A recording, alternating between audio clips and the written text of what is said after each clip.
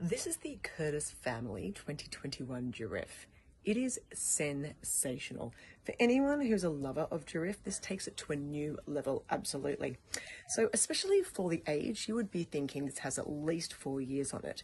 Durif is being like the petite Syrah, so you get a lot of those yummy characters of a Shiraz, but there's some elegance that is just a little bit different and characteristic specifically to this varietal. This is nice and earthy, very berry on the nose, blackberries, plums, very similar on the palate. It's elegant, it's very smooth. It is a fantastic food wine. You definitely want some food with this. Paired it last night with a magnificent 8-hour slow roasted brisket. Can't get better.